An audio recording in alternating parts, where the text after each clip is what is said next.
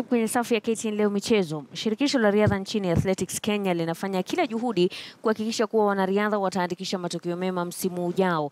Msimu wa mwaka ujao una mashindano chungu nzima ambayo yataanza na mbio za nyika na mbio za dunia za half marathon. Bingwa mtetezi wa mbio za dunia za half marathon Geoffrey Kamworor ni kati ya wanariadha ambao wanatarajiwa kujitosa kwenye mashindano mapema msimu ujao, huku mashindano ya half marathon yakifanyika jijini Valencia, Uhispania, na vilevile mashindano ya nyika ya bara Afrika ambayo yatafanyika nchini Algeria mwezi Machi. Wanariadha waliandikisha matokeo ya kufana msimu wa mwaka 2017 katika mashindano mbalimbali. Kufanyika kwa mashindano ya dunia wanariadha wasiozidi miaka 18 pia ikiwa kati ya matukio ya kujivunia kwa AK. Kwa sasa msururu wa mbio za nyika za taifa unaangaziwa zaidi, huku mkondo wa 4 ukitarajiwa kufanyika wikendi hii katika eneo la Iten.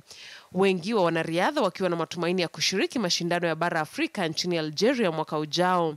We are serious ourselves, very serious in Athletics Kenya, that we want to select a good team, a strong team that will go and defend the cup in Algeria. Huku msimu ukikamilika, mwenyekiti wa AK Jackson Tuwei alikiri kuwa utumizi wa dawa za kusisimua misuli umesalia kuwa kero licha ya juhudi za kuelimisha na kuhamasisha wanariadha nchini. Of course, the London World Championship was particularly challenging because of the doping issue once again. But at least we managed to field a team that did extremely well. Wakati huo AK itafanya shughuli za mbio za nyika bila matatizo ya kifedha kufuatia udhamini kutoka kwa kampuni ya bahati nasibu ya Lotto.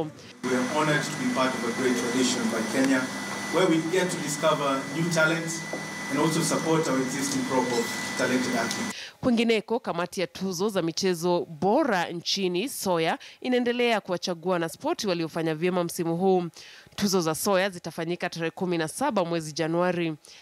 Washira, KTN michezo.